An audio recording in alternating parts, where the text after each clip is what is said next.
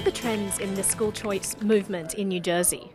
Well, in charter schools, I'm concerned about it because the Christie administration just also authorized 3 new charter schools for New Jersey for next year out of 38 applications. I'm concerned that a state as populous as New Jersey has so few charter schools compared to other areas in the country, and it seems like there's a resistance to the growth of this. It's pretty firm in New Jersey. I'd like you to talk to us a little bit about the public school system in Perth Amboy. What is the amount of money spent per student in this area? It is about $22,500 per student, right? So that's an insane amount of money for the results that we're getting. Currently, our graduation rate is somewhere around 57%, which rivals Camden, New Jersey. We do have a charter school in Perth Amboy.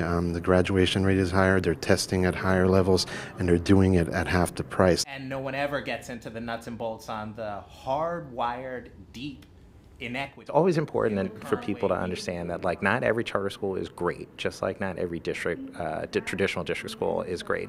But the good thing about charter schools that are not great is that we can close them. So there's 87 open charter schools right now in New Jersey.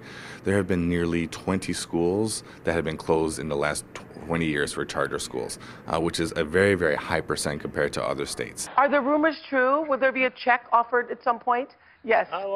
Yeah, I've committed to starting the Startup Education Foundation, whose first project will be a $100 million challenge grant.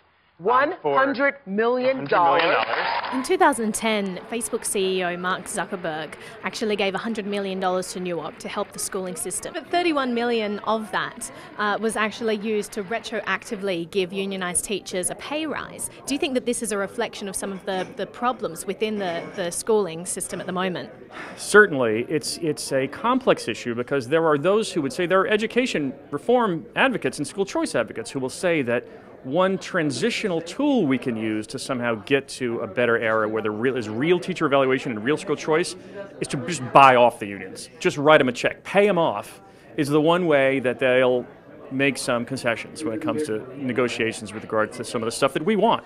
And so it has been argued that that was part of the formula. Newark also now has actually a more robust teacher evaluation plan than the rest of New Jersey. And why Newark, though? Because, you know, what's your relationship with Newark? Well, Newark is really just because I believe in these guys, right? One of the things I think you can really argue in Newark fairly strenuously is that at $24,000 a kid and $13,000 a kid for pre-K and $1 billion budget altogether, that we have enough money. So as much as I was supportive of the gift, it did kind of miss the important part of that discussion, which is that, like, you could have all the money in the world if you don't have the right leaders in the schools, if the families don't have the right choices, if you're not deliberately hiring the best teachers, if you're not supporting them, if you're not getting rid of the bad ones, if you don't have a great leader, you got $100 million with the same shit show. Really being probably the only school choice member on the board, you know, I do take a lot of flack for that.